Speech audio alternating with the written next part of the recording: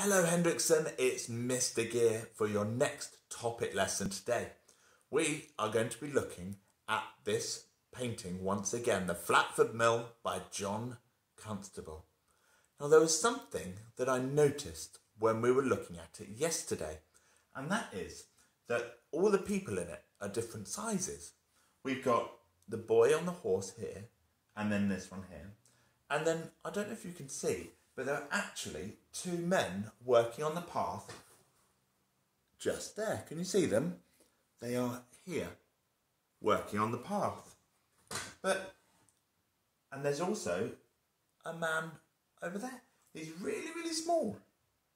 And that got me thinking, do you think that this boy here is really, really tall compared to this man here? No, he's not, is he?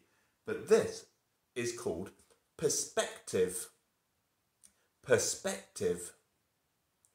So, what that means is, if something is closer to you, it looks bigger, and the further away it goes, the smaller it gets. You can do it with your hand, just like this. Ready? Put your hand right up against your face, and your hand feels huge, doesn't it? You can't see past it. And then, the further away it goes, the smaller your hand appears, doesn't it? Now, I've had a little bit of a play with this to see what I can make. Have a watch of this. So, to help with perspective, I have brought along this teeny tiny tree. Can you see it? There it is. What do you mean that's not a teeny tiny tree? Do I need to get closer to it? Okay, let's see this teeny tiny tree in action. Hold on there a second. Well, it turns out that that tree wasn't teeny tiny at all. From where I was standing all the way over there, I thought I could hold it in my fingers. But would you like to see how big it actually is? There it is. Look how big that is. Now I'm seeing just how big it actually is because I'm nice and close. The further away I go, the smaller it's going to look. Now, I've been having a little bit of fun with a baby doll as well. Have a look at this. To help us learn about perspective, I have brought a baby with me. A giant baby! Wait a minute, that's not a giant baby. It's just a small baby. But because she was closer to you, she looked a lot bigger. Right, let's go back inside. Back inside. I hope those videos helped you understand a little bit about perspective and why this house here looks really small compared to these boys who look a lot bigger. And that's because the boys in the picture here are a lot closer than the house at the back. So here are your challenges for today. Number 1, can you find something taller than you and walk away from it and see if you notice the size of it changing, or from what you see, the size of it changing?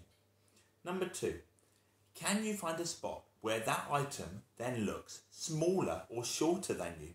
And then can you explain why it seems this way?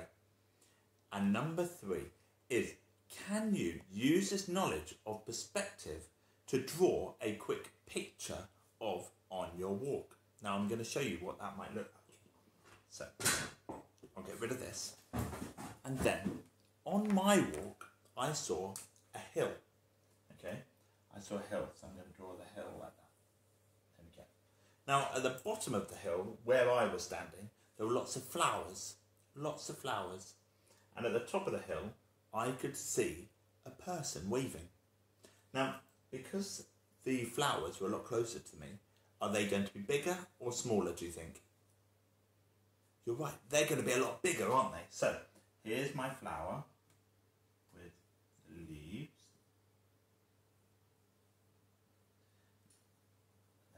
There's my flower. My flower's nice and big because it's really close.